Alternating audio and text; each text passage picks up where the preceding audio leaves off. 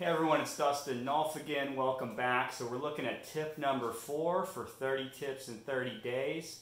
If you're an entrepreneur, a business owner, or working in a team or in sales, hopefully these tips will help you out.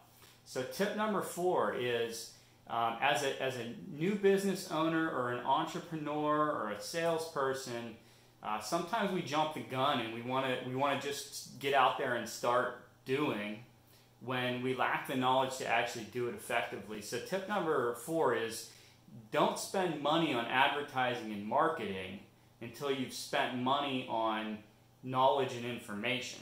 So if you don't know how to market or advertise effectively, or if you even should be marketing or advertising, you need to get the knowledge to do it effectively before you spend money on it. Because if you don't, it's going to end up costing you a lot of money and you're going to be paying for that knowledge to learn it the hard way, basically. And sometimes, most of the time, that's more expensive than paying for the knowledge from somebody who's already done it before, or learning as a mentor or coach, or from a mentor or coach.